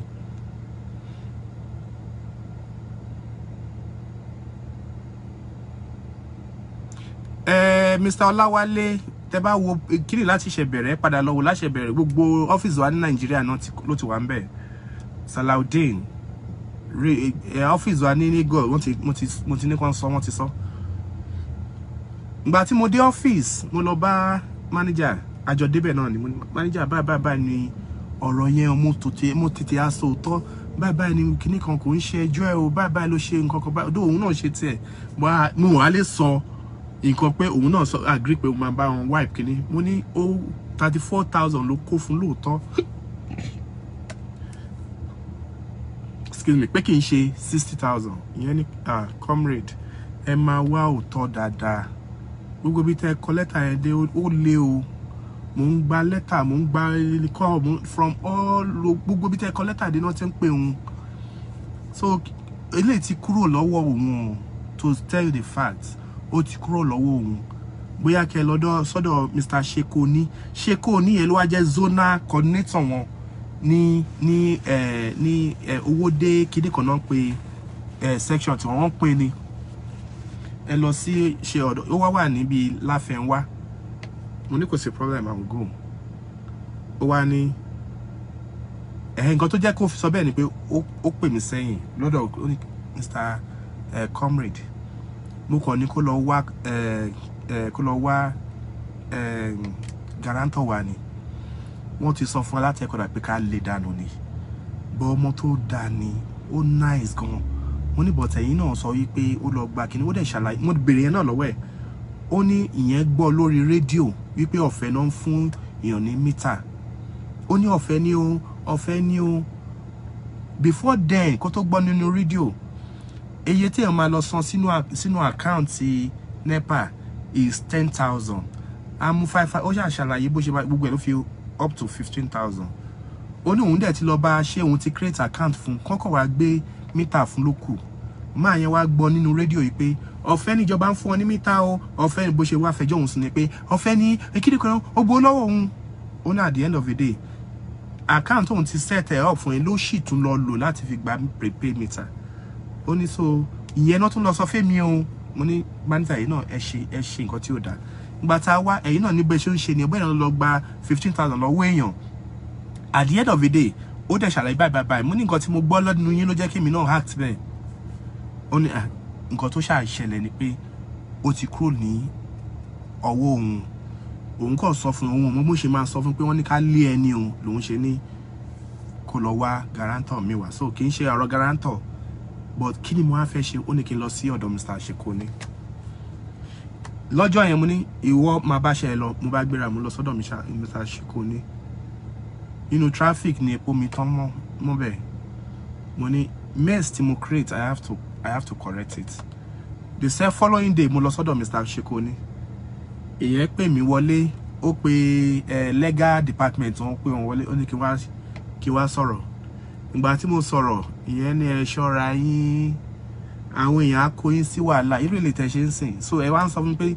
34 ló san kì í ó dẹ̀ gba 60 ó ti gba 60 wọlé ń sìn ẹnẹ sọ pé 34 ni ṣe rí pé ó ní òun ti ṣe débi kan pé èèyàn kan sọ pé tí ń bá bá òun sùn òun á parọ́ mọ́ mi ó sọ bẹ́ẹ̀ fún mi pé wọ́n ti ṣe bẹ́ẹ̀ fún òun rí kó tó di pé òun ò bá ti kúrò lẹ́nu iṣẹ́ ẹ̀ bí àwọn èèyàn ṣe máa ń rope èèyàn so ó nìkan tẹ́ máa ṣe ń sìn ẹ kọ lẹ́tà sí gbogbo bí tẹ́ ti kọ lẹ́tà sí pé kò rí bẹ́ẹ̀ mọ́ òun mo bá kúrò ńbẹ̀ mo pe Mr. K èmi ò lè ṣe léyìí tí wọ́n sọ wọ́n ní kí n kọ lẹ́tà sí gbogbo bí mo ti kọ lẹ́tà sí pé ọ̀rọ̀ tí mo sọ yẹn kò rí bẹ́ẹ̀ mo ní whereas mi ò sọ délẹ̀ fún wọn mo kàn ní 34 ní ẹni yẹn sọ kì í ṣe 60 but èmi náà mi ò sọ fún wọn pé ìwọ ọgbọ́n ti agree pé o máa bá wipe account mo ní sọ pé ìwọ náà ti cost ó ní comrade ẹ má worry ó ní bí iṣẹ́ family làwọn ṣe máa ń ṣe níṣẹ́ NEPA lágbájá máa mọ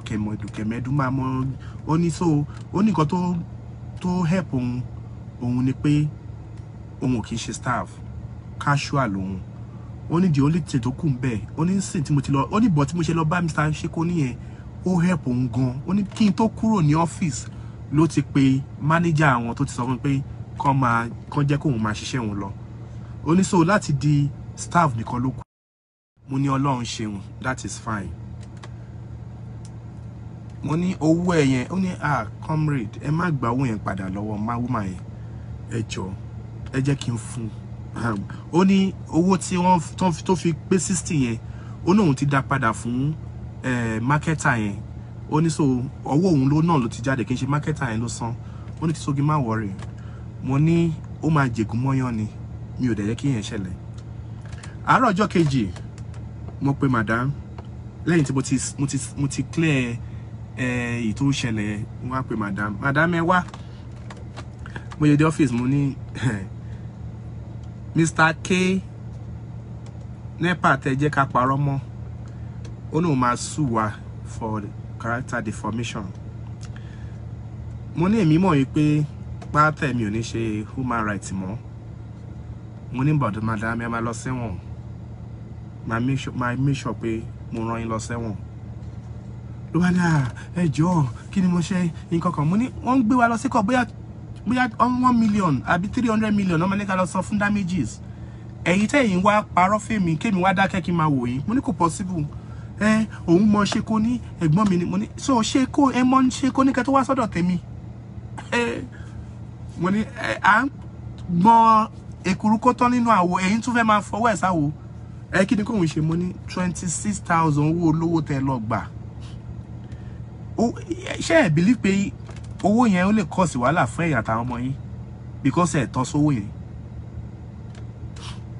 On one condition, tí 26,000 yẹn bá padà sí ọ́fíìsì yìí, gbogbo wàhálà yẹn á tán. Èmi jáde. Wọ́n pè mí pé ó dàbí pé next ATM ló lọ lò tó fi wá san 26,000 yẹn. Mo ní ẹ bá mi pé Mr. K wá. Mo ní ẹ ká 26,000 kẹ́kọ̀ọ́ fún woman yìí owó ẹ̀ ni. Owó mi báyìí. Òun wò pé ṣé ọwọ́ mi mo dọ́hùn padà. Mo ní no mo ti gba owó yẹn padà lọ́wọ́ woman yẹn. This is your money. Ó ní èlò ní kó òun mú wá mo ní no this is your money. Èmi tún ọ̀run tèmi ṣe ni. Kì í ṣe torí tí ẹ mo ṣe ṣe. Èmi ń ṣe nítorí Ọlọ́run ni mo tún ọ̀run tèmi ṣe. Ẹni tó kí ẹni elé kó má bà tèmi jẹ́ lọ́dọ̀ Ọlọ́run. Láàárín èmi àti Ọlọ́run lọ̀rọ̀ wà. Nǹkan tí máa fi ọwọ́ eléyìí tí máa fi ṣe ibi Ọlọ́run á béèrè lọ́wọ́ mi. So I just clear my own side. Ó ní kí n lò ní kó mú wa. Mo ní you don't owe me any money. Ó náà àfi kó mú wá o. Làbá ọ̀rọ̀ yẹn lábá tún bẹ̀rẹ̀ sí fà. Eventually ó kó 15,000 nínú 26,000 ó kó fún secretary. Ìyẹn náà ò ní gbà mọ́ eventually mu. Ẹ má worry láti inú ẹ̀ lágbájá fún wọn ní 5,000 tó bá ń wọ̀n ẹ̀pọ̀ fún ẹ̀ máa kó ètò kù lọ. Láti ìgbà yẹn mo tó ti wá ní oríṣiríṣi ọ̀nà. Trust no one. A lè fi gbogbo ọjọ́ sọ eléyìí. Trust. Ó wà ní school. Ní secondary school. Ẹjọ́ ṣe tán. Ọ̀rẹ́ travel lọ sí bí Port Harcourt or anywhere ló. Ó ti wá lọ for 5 years. Ó mọ nǹkan tó ti lọ darapọ̀ mọ́. Ó mọ nǹkan tó ń ṣe mọ́. Ó wá dọjọ́ kan wá pè ẹ́. Hello. Mo wà in town ni. Mo ní báwo ni ká ṣe hi sára wa nǹkan kan báyẹn. This man ó dẹ̀ lọ bá. Ó dẹ̀ ní ajá lọ ṣe fàájì. This is a person you don't know from Adam. Ó ti tó bí ọdún 5-6 tó ti rẹ̀ gbẹ̀yìn. And the rest of his friend tó wà ní mọ́tò, you don't know them from Adam. Ó jókòó ní mọ́tò lẹ bá lọ. At the end of the day, uncle David tó fẹ́ rob. Nǹkan tó ṣẹlẹ̀ ni pé ìdí tó ṣe nídìí wọ́n ni pé wọn ò mọ̀nà. Wọn ò mọ̀nà bẹ̀yẹn rìn dáadáa, wọn ò mọ̀nà Ọ̀yọ́ rìn dáadáa. Wọ́n á fẹ́ lò wọ́ láti fi rìn. Wọ́n dẹ̀ fẹ́ rob. Èèyàn kan ti lọ ra mọ́tò ní Port Harcourt tí wọ́n mọ̀ dáadáa. Ìbàdàn lẹ́ni ń gbé. Mọ́tò yẹn náà tray wá náà fẹ́ wá gba mọ́tò yẹn lọ́wọ́ ẹ̀. Ìwọ ò dẹ̀ mọ̀. Wọ́n dẹ̀ lọ rob. Wọ́n dẹ̀ sọ fún yín pé yá báwo la ṣe máa rìn. At that time tó ti join wọn pé à ń lọ sí night club, à ń ṣe kíní a fẹ́ lọ wẹ kíní kan lórí pé wọ́n yọ̀bọ̀n. O ò lè bọ́lẹ̀ mọ́ á pa ẹ́. Ó wá bá wọn rìnrìn àjò yẹn wọ́n já mọ́tò gbà wọ́n ṣe gbogbo ẹ̀. At the end of the day, láìka lọ kábọ̀ àwọn ti lọ́n tí wọ́n ti fún wọn lọ́nà wọ́n ti lọ. Ìwọ náà padà wá mú. Ìyá àwọn people yìí ó mọ̀ wọ́n. Sáà báwo ló ṣe fẹ́ ṣàlàyé ọ̀ràn yẹn pé ó mọ̀ nípa ẹ̀? Kò possible. Woman kan wá sọ́dọ̀ mi, man àgbàlagbà ni. Ó ní comrade ẹ ṣàánú mi. Mo ní kí ló ṣẹlẹ̀ níbàdàn. Ó ní ọmọ àbúrò màmá òun, ọmọ màmá ẹ̀, àbúrò màmá ẹ̀, ọmọ tí yẹn bí ó ní business, ó ń ṣe business. Èkó ló bèsì. Ìjọ kan ló ní bàbá ṣẹ́yìn olówó tẹ́lẹ̀ fi invest ni àwọn èèyàn ń jọlá investment yìí. Lòun ní òun kẹ̀dẹ̀ ní òun ṣiṣẹ́, àwọn ọmọ òun ló wà l'Amẹ́ríkà tó ń fún òun lówó. Àwọn ọmọ ẹ̀ bá gbé owó fún òun ló fi ń ná tó ń lò kí ìyà má bàa jẹ bàbá òun. Owó trust kìíní yìí o, eventually òun send 5 million sí. Ó dẹ̀ ń fóun ní tips lórí ẹ̀, ó ń fóun ní profits lórí ẹ̀. Gbogbo tí ó máa yá, woman ti wá fall sick. Ó ti ń náwó lórí sickness ẹ̀. Ó need more money. Bàbá, business mi dẹ̀ tún yọjú ọṣẹ́ ẹ̀ níbi 5 million ká tó fi kún ni. ẹ dẹ̀ máa gba double. Oh mind, ó send there. No agreement whatsoever. Nothing. Trust. Bó ṣe gba owó yẹn tán by the second month kò rí profit gbà mọ́. Owó ńkọ́, oye owó dá ńkọ́ kan pé comrade ẹ gbà mí. Mo ní bàbá, when you trust and give out your money without no connection, no text message, pé okay, mo fowó invest o, okay, mo gba iye báyìí lọ́wọ́ ẹ o, ní pé màmá fún ẹ ní investment báyìí o, no line of undertaking. Mo ní bàbá ẹ fún wọn lówó yẹn ni o. Bàbá yẹn bú sígbè ni. Kí ni kò ń ṣe? Well, ẹ jẹ́ ká ṣe nǹkan, ẹ jẹ́ ká sọ báyìí. Ẹ fún mi nọ́mbà woman yẹn. Ló bá fún mi ní nọ́mbà woman yẹn. Mo bẹ̀rẹ̀ sí record. Madam ṣé wà okay? Ṣé wà bẹ́ẹ̀ ṣe ẹkọjọ́ mẹ́ta? Ó bá ní àwọn ọmọ ẹ tó ń sọ̀rọ̀, mo ní ẹ lè mọ̀ ọ́n. Mo ní ẹjọ́ bàbá báyìí mo fẹ́ fi sùn yín o. Mo mọ̀ pé family lẹ jẹ́ sí wọn. Mo fẹ́ fi ẹjọ́ ẹ̀ sùn yín. Ó ní kí ló ṣe? Mo ní bàbá yá owó lọ́wọ́ mi 2 million naira. Each time ma ti béèrè lọ́wọ́ bàbá, ó máa ń sọ fún mi pé òun invest abẹ́yìn kọ́lẹ̀ ń jẹ́ báyìí. Ó náà òun ni. Ó náà wọ́n náà invest 5 million kíní 5 million later àwọn fún yín ní another 5 million ó jẹ́ 10 million. Ipe owó yín wà owó àwọn wà lọ́wọ́ yín. Èmi ò fẹ́ gbọ́ yẹn mo kí fún wọn. In fact, mo máa lọ bá wọn jà ní. Ó ní lóòótọ́ ni o. Ó ní lóòótọ́ ni o. Lóòótọ́ ni ó invest báyìí. Ó ṣàṣàlàyé yẹn, mo dẹ̀ record everything. Mo ní now this become a fact, evidence. But tó sọ gbogbo story yẹn tán bóun ṣe gbowó, bóun ṣe wá sick. Mo ní madam, orúkọ mi ni Kọ́mi Pralijana Kíwùmí Ọláyẹmí. Bàbá yẹn ló fẹjọ́ wá sùn wá. Ó ní òun invest ẹ̀ẹ́dẹ̀ fún òun lówó òun. Òun tẹ̀ ní the profit kó kẹtẹ̀ fún òun ní ojú òun which is 10 million naira. So ìyẹn ni mo torí ẹ̀ pè yín. Àti kó gbọ́rọ̀ yẹn jẹ́ kò yá mọ́. Mo ní so àwọn member mi máa wá sọ fún wa ní text address yín fún mi. Àwọn member mi máa wá sọ́dọ̀ yín láti wá bá yín sọ̀rọ̀ lórí pé kéze. Mo ṣe wáyé tí bàbá congratulations at least àti rí ọ̀rọ̀ ẹ̀ mú báyìí sìn. Ìsìn àlè wá béèrè owó lọ́wọ́ ẹ̀. Àwọn member mi lọ, mo ṣe ní ó yá wá ṣe undertaking pé ẹ gba iye báyìí. Èmi báyìí o, mo gba iye báyìí lọ́wọ́ ẹni báyìí fún investment ẹ o. Bí mo ṣe máa sanwó yẹn padà ní o. Má ṣe yanjú case yẹn ni. Ẹ̀yin men of God, be very careful about trusting anybody. In fact, everybody must be very careful. Everybody. Don't even trust yourself. Ìwọ tó ti ní ẹ o máa ṣe báyìí láàárọ̀ ọjọ́ kejì. Àárọ̀ ọjọ́ kejì yẹn ò ṣe mọ́. Ìwọ fúnra ẹ ló trust ara ẹ. Wọ́n ká bù torí wọ́n trust ẹlòmíì. Tó bá trust èèyàn jù, you go to prison. Tó bá trust èèyàn jù, you go 6 feet below. Tó bá trust èèyàn jù, ó lọ sí arrow. There is this man of God, Lábẹ́òkúta. Mi ò mọ man of God there, but his church was so very big and popular. Kí ló ṣẹlẹ̀ sí yẹn? Mo kàn fún yín ní instances ni out of a million cases wà lọ́wọ́ mi. Mo kàn kí n lè fi drive home my point to you. Àti gbọ́ ti àwọn tó ẹ máa fẹ́ ràn lọ sí abroad tó àti kún nǹkan mi sí. This is your blood. Kí tẹ̀ ń ṣe aráàta. Your blood tó fi ràn ẹ́ at the end of the day ọlọ́run lọ sẹ́wọ̀n nítorí pé nǹkan tí wọ́n fẹ́ jẹ. Ó bá ní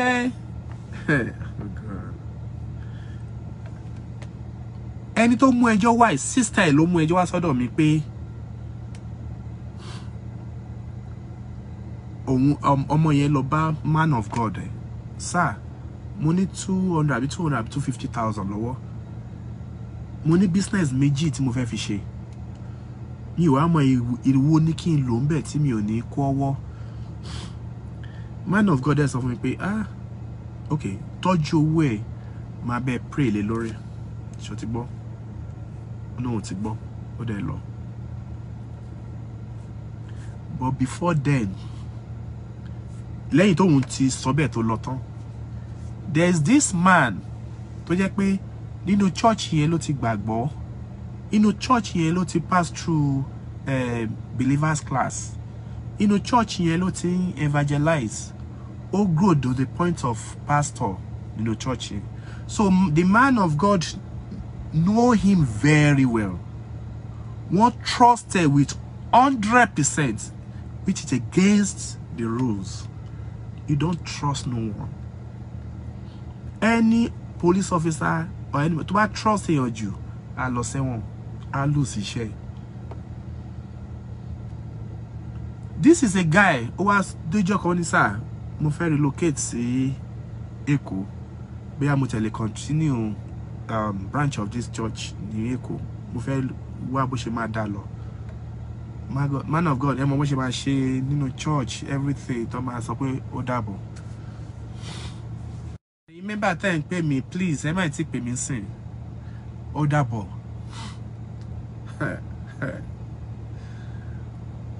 Ìgbà tó lọ, ẹ mọ̀ nǹkan tó ti lọ darapọ̀ mọ́, ẹ mọ̀ àwọn tó ti lọ darapọ̀ mọ́. Ó wá di ọjọ́ yẹn wá padà wá sọ́dọ̀ pastor. Pastor, ìgbà tí mo lọ, mo rí opportunity oil and gas, àwọn tó máa ń ta, ó ti lọ join àwọn tó máa ń truck tó máa ń ta epo London ẹnìkan. Bóyá ó ti wá ní ID card, ó ti ní gbogbo ẹ̀ tó wò pé òun náà ti wà exposed to business. Ó wá wò pé òun àtàwọn kan 33,000 litres táwọn bá lè gbà jáde, táwọn bá ta èyí báyìí làwọn máa rí. Wọ́n á ní okay, each bí àwọn márùn ni wọ́n á ní káwọn mú 250. Nǹkan tó sọ fún pastor ní 250,000. Káwọn bí márùn yẹn kó jọ, àwọn lè fi ra truck kan. Lórí truck kan, wọ́n ṣe ẹ̀yin náà lè ń build mi o. Wọ́n sọ ọgbọ́n tí àwọn máa ń dá sí tó yẹ pé 33,000 is not 33,000. Ó ní bribe tí wọ́n máa ṣe tó yẹ pé 33,000 á fẹ́ gbà bóyá bí 39,000 àbí bóyá bí 40,000 litres. Tó máa gbé jáde, wọ́n á kọ́kọ́ lọ ṣẹ́ yẹn lọ tàná, wọ́n á gba owó, wọ́n níbẹ̀ làwọn tẹ̀ ti máa rí gain àwọn kó tó di pé àwọn ṣẹ́ wà lọ ta 33,000 síbò mi.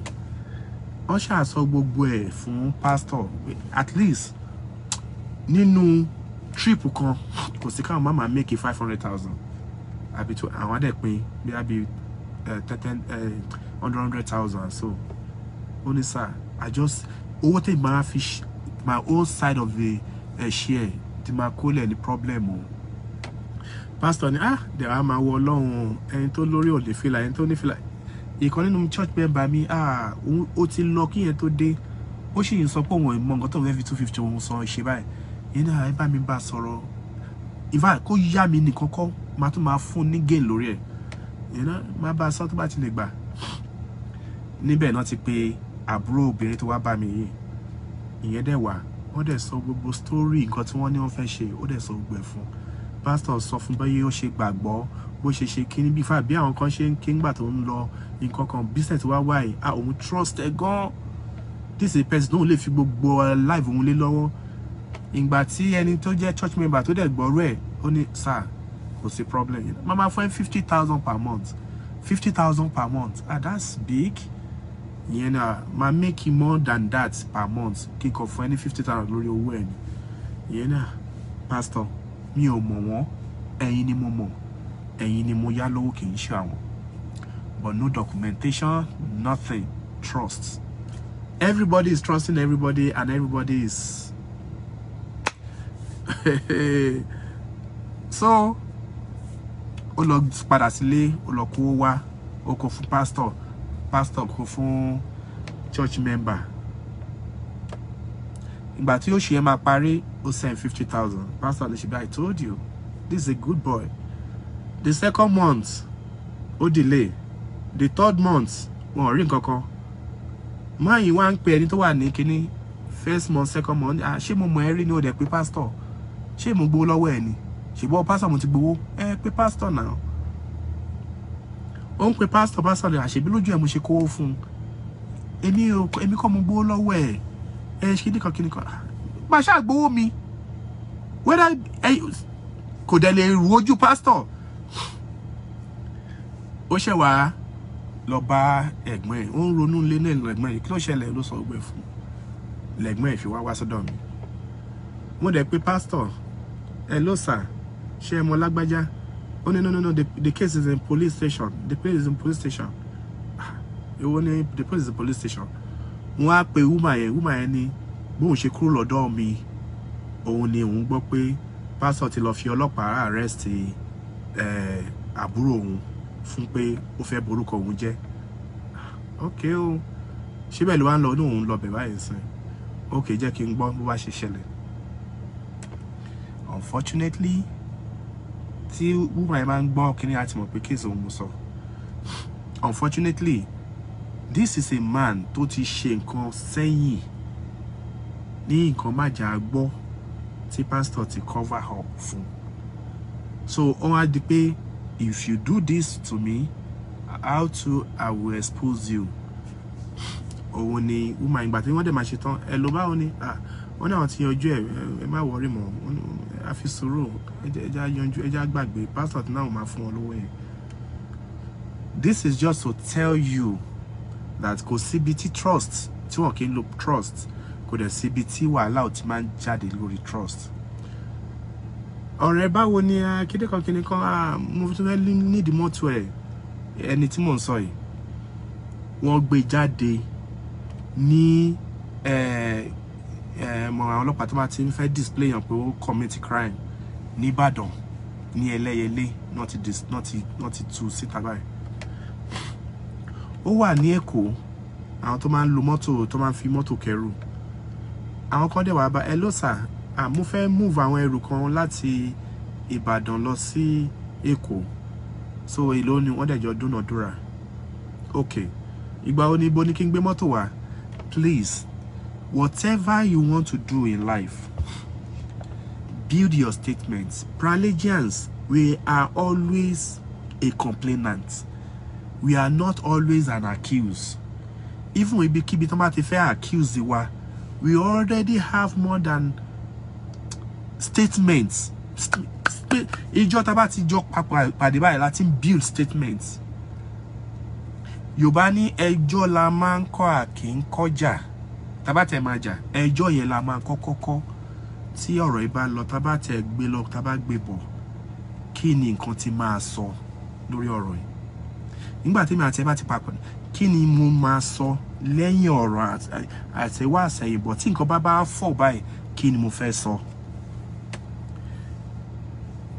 Ẹ wá ń ṣe báyìí gbogbo àwọn tó yẹ kó wá ṣe kó yẹ kó mú ṣe kó yẹ kó fà kó yẹ kó gbé kò ṣe àṣé wọ́n ti lọ rob síbì kan wọ́n ti gbé ẹrù lẹ̀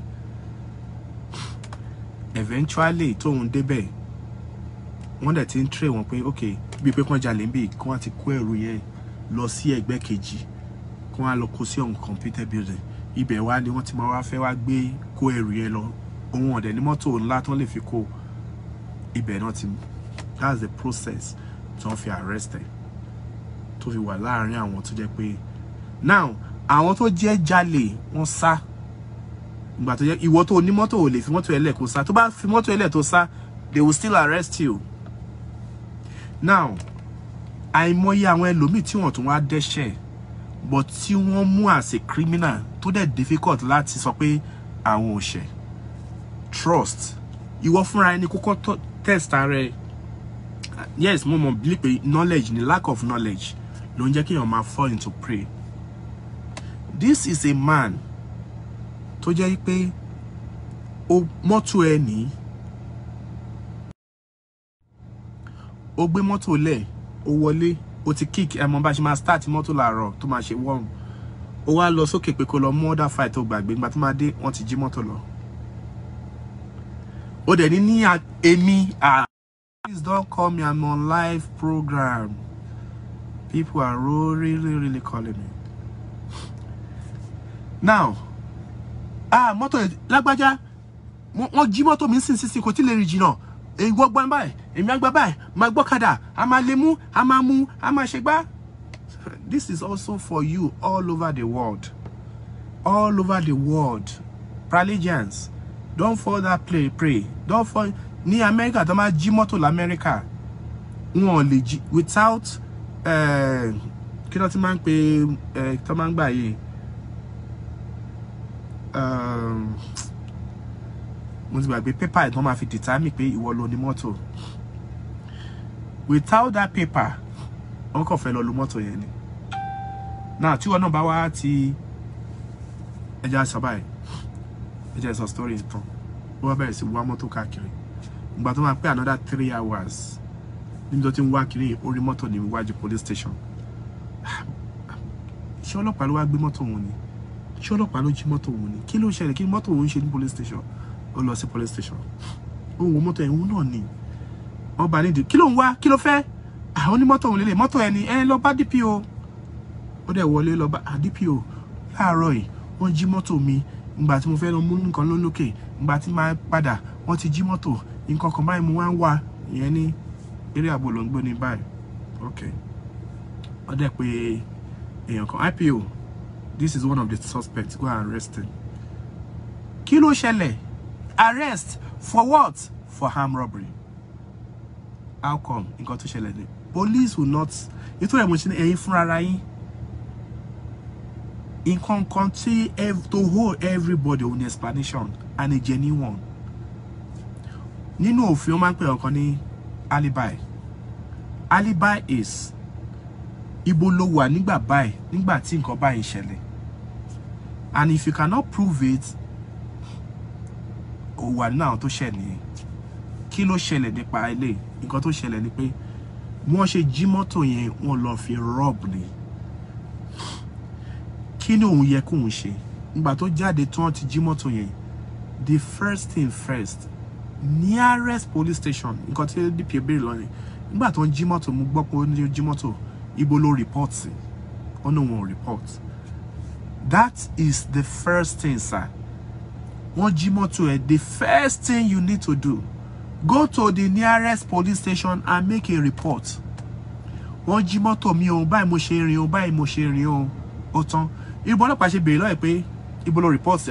Mo report sí station báyìí. Wọ́n á send signal sí post síbẹ̀ yẹn pé ṣé lóòótọ́ lórí ọ̀kan transfer case yẹn síbẹ̀ or whatever. Àwọn yẹn á lè sọ pé lóòótọ́ ó report ní aago 7. Nísìn ó report ní wọ́n ṣe gbé mọ́tò yẹn lọ́wọ́ ẹ̀ lẹ́sẹ̀kẹsẹ̀ ó lọ report. Time tí incident yẹn ṣẹlẹ̀ wọ́n kọ́lẹ̀. Time tí wọ́n report wọ́n kọ́lẹ̀. Ẹni tó gba ọ̀rọ̀ ẹ sílẹ̀ wọ́n kọ sílẹ̀. Wọ́n kọ everything. Ta ni wọ́n ó report láago 7. Wọ́n fi mọ́tò yẹn rob ní aago 7:30. Ìgbà tó dẹ̀ fẹ́ arrest wọn sá lọ mọ́tò nìkan náà gbé. Now wọ́n máa tó máa béèrè ibi tí wọ́n ti report, wọ́n rí pé aago 7 ló report pé mọ́tò ẹ̀ sọnù. Automatically yẹn ti prove pé you are not part of àwọn tó lọ rob. Wọ́n kàn lo mọ́tò ẹ̀ lọ rob ni. But tó bá report, wọ́n máa sọ pé ìgbà tí wọ́n fẹ́ wá arrest wọn, ìwọ wá nítorí pé whether they like it or not, wọ́n á sì trace mọ́tò ẹ̀ because gbogbo information ẹ̀ wà lórí mọ́tò ẹ̀. They will still trace you back. Wọ́n á mọ ilé ẹ̀, wọ́n á mọ orúkọ ẹ̀, wọ́n á mọ everything ẹ̀. So ó ti mọ̀ wípé wọ́n máa mú ẹ nítorí wọ́n ti gba mọ́tò lù wọ́n ṣe wá sọ́dọ̀ wọn tó wá ní mo fẹ́ wá gba mọ́tò mi, wọ́n rob mi ni wọ́n gba mọ́tò. They won't trust you. So ìwọ gan fún ẹ ti mọ̀ wípé they should not even trust you. You yourself anywhere tẹ́rọ̀ bá ṣẹlẹ̀ ìwọ ni kó wo báwo mo ṣe fẹ́ jàre inú ọ̀rọ̀ yìí. Ọ̀rọ̀ tó ṣẹlẹ̀ báwo mo ṣe fẹ́ jàre. Nítorí kì í ṣe ọ̀rọ̀ pé mo fẹ́ travel. Ó tẹ̀ fẹ́ wá rányàn lọ́wọ́ gan pé ẹrù yìí ó fẹ́ bá wọn gbé lọ sí abroad. Whether titi ẹ o, whether titi ẹ kọ́, anything tó bá ti bá lọ́wọ́ ẹ̀ pé ó kíní ọwọ́ ẹ̀ náà ti bá. Whether it is stolen, whether it is snatched, ọwọ́ ẹ̀ náà ti bá, you are going for it. Gbogbo ẹ̀yin Pelagians tẹ́ bá ti gbọ́ àwọn ọ̀rọ̀ mi tí mo ti sọ tẹ́lẹ̀. Mo ti sọ tèèyàn kan tí wọ́n fún ní camera, mo ya ẹ ní camera, whereas this camera wọ́n jí ni. Ìgbà tẹ́ni tó dẹ̀ ní bí tó ti lò lẹ́ni tó ti ní kíní yìí ó jọ tèmi. Wọ́n dẹ̀ check ẹ̀ wọ́n rí pé tiẹ̀ ni. Ó serve 3 years in prison. Lágbájá mo gbé mọ́tò fún ẹ, òun lò ó, òun ṣe gbogbo ẹ̀. Nǹkan tó bá bá bọ́nu mọ́tò yẹn, tẹ́ni tí ó ń wa mọ́tò yẹn time yẹn bá ti escape, they will treat the same thing like it is yours. So ní gbogbo nǹkan tá bá ń ṣe láyé, try not to trust too much. bí o ti wá trust èèyàn pátá, let it be 50%. Now tó bá trust èèyàn 50%, ìyẹn á fún ẹ ní orí ọ̀fẹ́ láti guide rẹ with the rest of the 50% tó kù. Má dìjú. Pastor tó bá lọ sí ibi tó ti arrow tó wá ń gbàdúrà fún ẹni tó lọ́pọlọ lórí bí ọ̀rọ̀ yẹn ṣe rí nìyẹn, ó wá ń gbàdúrà fún ẹni tó tí ó wà insane tó wá dìjú, ìtumọ̀ ẹ̀ nìyẹn. Bí ẹni pé as long as tó bá ti rí inú èèyàn, don't trust. O ti wá fún ara ẹ ló gbé ara ẹ lé oní di ọwọ́ mi mú, ó yá ibi tó bá wọ́ mi lọ ló wọ́ mi lọ, ìtumọ̀ ẹ̀ nìyẹn. Ó wà lọ iwájú wèrè, ó fẹ́ gbàdúrà fún òdìjú, ṣé wọ́n pé anything ló lè ṣe fún ẹ tó bá dẹ̀ ti ṣe fún ẹ. So you open your eyes, má jẹ́ kí trust, má jẹ́ kó blindfold ẹ, alright? Má jẹ́ kí ìyẹn ló máa mú ẹlòmíì trust débi pé ọ̀rẹ́ àtọ̀rẹ́ wọ́n wà ní ibi tó ti mọtí, gbogbo àwọn tẹ́jọ́ wà ó mọ irú nǹkan tí wọ́n jẹ́, ó mọ nǹkan tó I have to go somewhere, oh my god mo ti sọ̀rọ̀, oh my god I have to go now, I have to go. Bóyá mo lè ṣe ní part 2, bóyá mo lè ṣe kíní ní part 2. Ǹjẹ́ ní orúkọ Ọlọ́run Ọba Láwùrábí Adédà Ṣẹ̀dá ni mo gbogbo tí tó ń gbọ́ ètò yìí. Àwọn mítà tí ń ṣe kíní ní mo fẹ́ fẹ́ gbọ́ kó tó di pé mo lọ. Ǹjẹ́ ní orúkọ Adániwáyé ẹlẹ́rìí ìpín ọ̀rọ̀ So do you have any question? Ni mo kí gbogbo Ẹ kò olólùfẹ́ àjọ type ẹ̀, Pralag I'm round up, International mo ti round àti up gbogbo báyìí. ọmọ ẹgbẹ́ àjọ Pralag International níbikíbi tí ẹ ti ń gbọ́ wa. Agbe kìí kó máa dàrú àlùkò, kìí kó máa Tí bá ní question, if you have any ojoojúmọ́ tí question. gbogbo ọmọ ẹgbẹ́ Pralag International bá ti ń jí, tí à ń gbọ́ ètò kan ní kí ire ọmọ owó ọmọ ayọ̀ àti àlàáfíà máa bá wa jí. Ètò tí ẹ̀ ń gbọ́ yìí dé sétí ìgbọ́ yín láti ọwọ́ àjọ Pralag International tí àpèjà wọn jẹ́ Prisons Rehabilitation and Law Abiding Organization International. Àjọ tí kìí ṣe ti olóṣèlú, kìí ṣe ti ìjọba, kìí ṣe ti ẹ̀sìn tàbí àṣà kankan. Ṣùgbọ́n ó jẹ́ àjọ tí orílẹ̀-èdè Amẹ́ríkà, orílẹ̀-èdè Nàìjíríà àti àwọn orílẹ̀-èdè mìíràn lágbàáyé fi òǹtẹ̀lù kà láti máa fọn rere ẹ̀tọ́ fún gbogbo àgbáyé. Ẹ wá kọ́gbọ́n, ẹ wá kọ́ ìmọ̀ láti ẹnu Pralag International, nítorí wípé ìmọ̀ ní sọ ní dọ̀gá, ẹni tí kò ní mọ̀ kò mà ráyé wá. Nítorí pé kí ni àìmọ̀kan mọ̀kan ló mú ọmọ ìyá mẹ́fà kú sóko ẹgbàá fà. Bẹ́ẹ̀ ni ìjọ̀gbọ̀n lọ́rọ̀ ẹni kò kú, ẹni tó kú nìkan ló bọ́ lọ́wọ́ apọn. Òtítọ́ dọ́jà ó kùtà Yes, lọ́wọ́ you can join from Ghana. Mo ti ní àwọn èèyàn tó wà ní Ghana tó náà fẹ́ join. There's this particular person tó ní no, I want Pralag to come to Ghana. And in fact, anywhere in the world, Pralag is ready to go to anywhere in the world. In fact, níbẹ̀, when you join in Ghana, when you become a Pralagian, tàdẹ̀tí groom yín tẹ̀tí jẹ́ tẹ̀tí ṣe fi ọkàn tán, then we will come together and register Pralag in Ghana very soon. So ẹnìkan ti pè mí láti India, I want to be your representative in India. I say yes. When we have 2, 3, 4 people from India, we will register it in tẹ́bá wà ní Ghana. You have to have a permanent residency in Ghana pé ẹ ti ní right láti stay, then ìyẹn lẹ lè fi register ní Ghana. Rèké èké ò ní pera wọn lórúkọ èṣìkò ní pera rẹ̀ níkà bí a ti fẹ́ràn rẹ̀ ni la mọ̀, a kò mọ bí wọ́n ṣe fẹ́ wa. Ǹjẹ́ gbogbo ẹni tó ń ṣiṣẹ́ ajé ògúngúlùsọ̀ kó bá wa dọ̀rẹ́, owó kì í wọ́n lòdì ajé, owó kò. Phone number mi lele +1 862. What's the process? Odufuwa, you send your name. Use WhatsApp. Send your WhatsApp. Just send a WhatsApp message to me. Lori +1 862 367 4024. Like I say, +1 862 367 4024. So when you send it to me, I'll document you. You pay a membership fees. Oh, that's fine. You are permanent, yes. So I'll connect you with 2 or 3 people that have contacted me from Ghana. So you will first pay membership fees. I will send you our induction magazine. You have to read. In our members that to join láti UK, US, what I pay once she slow láti ka àwọn kíní. I want you to read very well After that, I will add you to our group. My number, okay, I'll pin my number on this page. But if you listen to me very well, that's why I'm telling you again. My phone number is just send a WhatsApp message to me. Comrade Muzibao, thank you. +1. That is code number, international code number for US. +1 862 367 4024. So you can go back to this thing again. You can go back to this program again and check again. Then I want you to like my page, my YouTube channel. Ekako Praligian Akiwumi or Praligian Olayemi Akiwumi. Praligian Olayemi Akiwumi. That's my name on YouTube. Because there is a lot of things we need to talk. Lórí trust yìí bí pé kéèyàn ṣẹ̀ṣẹ̀ fẹ́ máa bẹ̀rẹ̀ ọ̀rọ̀ lílé but time yẹn ti pọ̀ jù ó ti lọ then pé mo ṣẹ̀ṣẹ̀ fẹ́ máa sọ̀rọ̀ nípa story mo kàn jẹ́ kó wà because story nípa nǹkan tí mo go through tí ma ti ṣe that means pé ó lè ṣẹlẹ̀. Now all of us will now look at it àwa fi kẹ́kọ̀ọ́ lágbára Ọlọ́run ní jẹ́ ká jì sọ́fẹ̀. Once again, trust. Let it not be in your book where you have to trust 100%. There's nothing like 100%. There is nothing like 100% trust.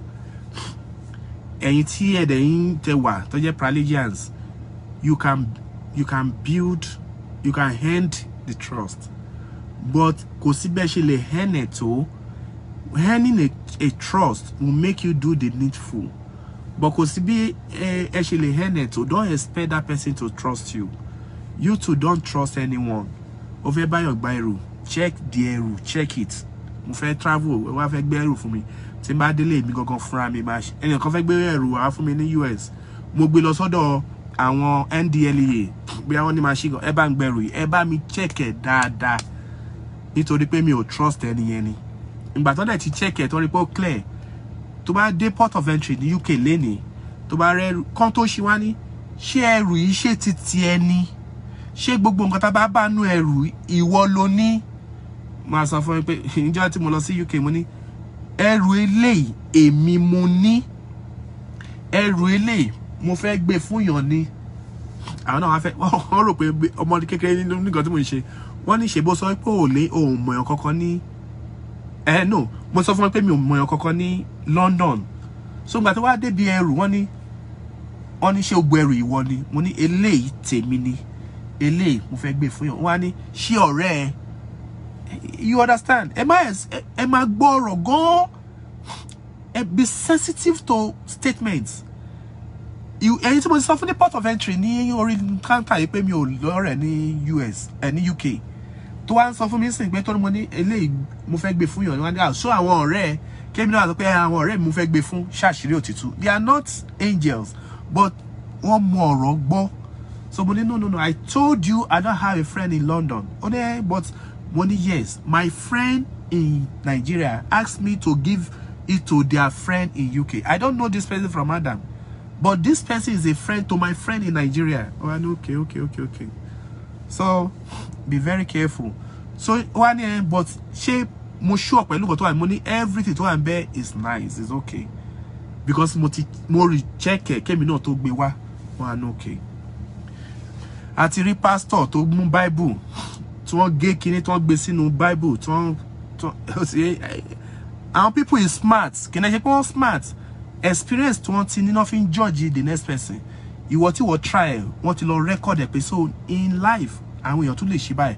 Wọ́n ti document ẹ̀. Ìwọ ti rò pé àwọn lè ṣe báyìí láyé. So Ọlọ́run á ràn wá lọ́wọ́. Láti ọ̀dọ̀ mi again mo ti sọ pé ṣe tẹ join àtúmọ̀ rí bá èmi lẹ́ẹ̀ máa bá ẹ̀yin lèmi náà máa rí. Ó dàbọ̀.